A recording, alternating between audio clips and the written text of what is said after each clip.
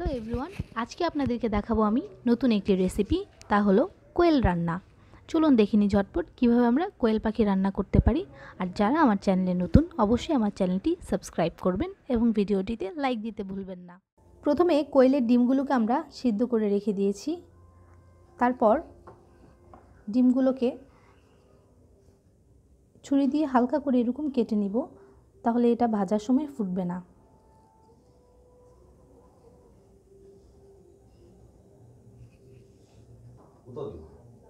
প্রথমে একটি খালি পেয়ালার মধ্যে আমরা একটু লবণ নিয়ে নিব,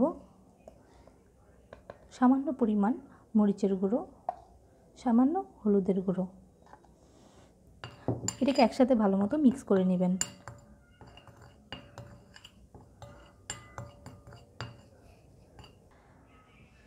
এখানে আমরা কোয়েলের ডিমগুলোকে আগেই সিদ্ধ করে রেখেছি। ডিমগুলোকে আপনারা ছুরি দিয়ে সামান্য এভাবে কেটে দিবেন, তাহলে ভাজার সময় তেল ছিটকাবে না। এবার আগেই মিক্স করে রাখা মশলার মধ্যে আমরা সেদ্ধ করা ডিমগুলোকে ভালো মতো মাখিয়ে নেব।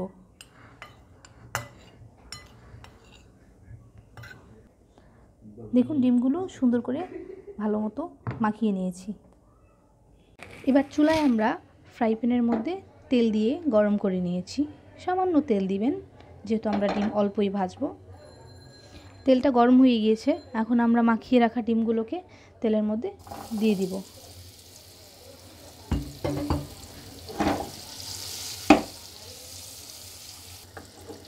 ডিমগুলোকে ভালো করে নেড়েচেড়ে ভেজে নিব।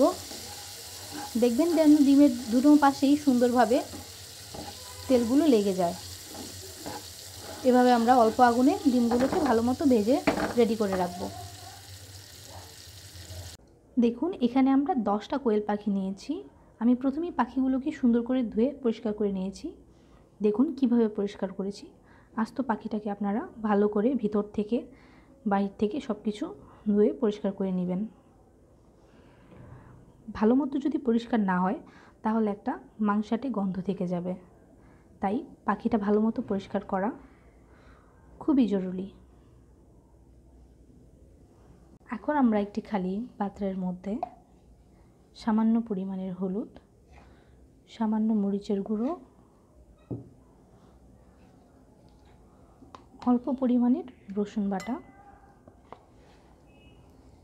অল্প আদা বাটা, স্বাদমতো সামান্য লবণ, এই মিশ্রণটি আমরা ভালো করে একটু মেখে নিব। এখন এই মেখে রাখা মশলার মধ্যে আমরা কোয়েল পাখিগুলোকে আস্ত পাখিগুলোকে মেখে নিব।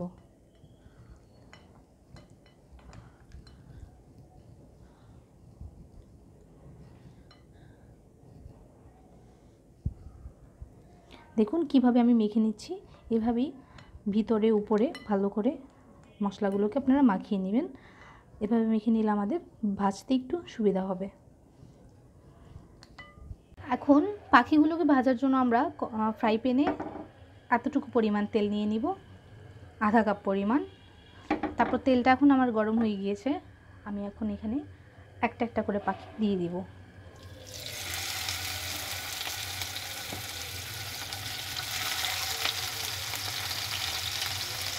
পাশ হয়ে গিয়েছে, আমরা এখন এইভাবে আরেক পাশ দিয়ে দিব।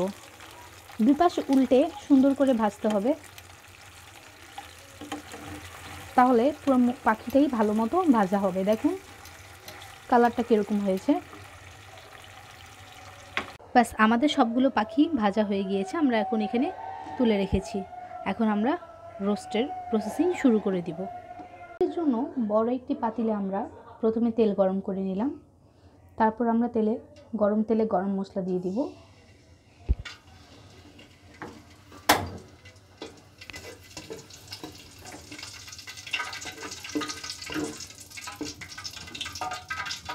গরম মশলাটা দেওয়ার পর আমরা 1 কাপ পরিমাণের পেঁয়াজ কুচি দিব।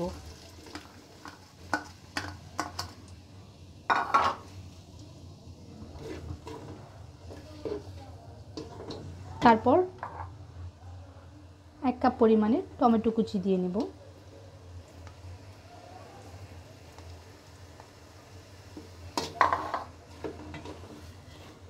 এবার এটাকে ভালো করে নেড়ে ছেড়ে আগুনটা একটু বাড়িয়ে দিব।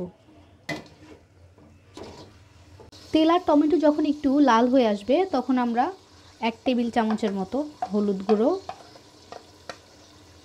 1 টেবিল চামচের মতো মরিচ গুঁড়ো দিয়ে দিব।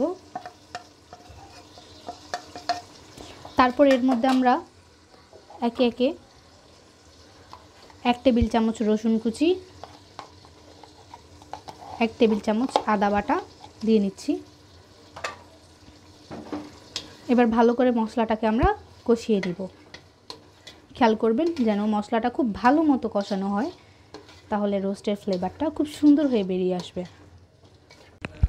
হালকা আগুনে আমরা একটু পর পর মশলাটাকে নাড়িয়ে দিব, তাহলে নিচে আর লেগে যাওয়ার সম্ভাবনাটা কম থাকবে। আর দেখুন কি সুন্দর একটা কালার চলে আসতেছে আস্তে আস্তে।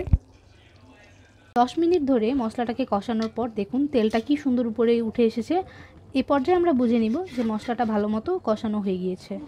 এখন আমরা যেহেতু প্রথমে লবণ দেইনি, এখন আমরা 1 চামচের মতো 1 চা চামচ লবণ দিয়ে ভালো করে আবার মশলাটাকে মিশিয়ে নিব।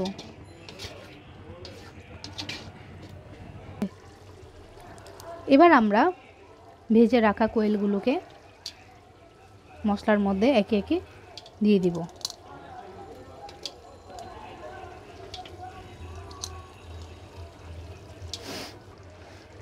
এখন সবগুলো পাখিকে দিয়ে দেওয়ার পর আমরা ভালো মতো মশলার সাথে মিক্স করে নিব। আর খুব আস্তে সাবধানে করতে হবে যেন পাখিগুলো ভেঙে না যায়, যেহেতু আমরা আস্ত পাখিগুলো দিয়েছি। এ পর্যায়ে আমরা এখনও কিন্তু কোনো পানি ব্যবহার করিনি, পানি এখনও আমরা ব্যবহার করব না।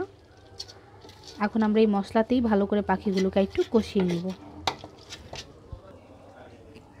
ভালো করে মশলার মধ্যে পাখিগুলোকে মেশানোর পর আমরা পানি না দিয়েই 5 মিনিটের জন্য ঢেকে দিব। 5 মিনিট পরে পানি ব্যবহার করব। 5 মিনিট পর ঢাকনা উঠিয়ে আমরা 1 মগের মতো পানি দিয়ে দিব।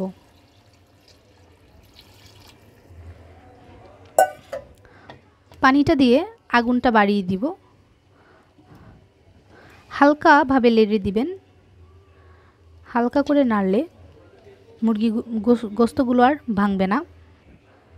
দুঃখিত, পাখির গোস্তগুলো হবে, আমি একটু ভুল বলে ফেলেছি।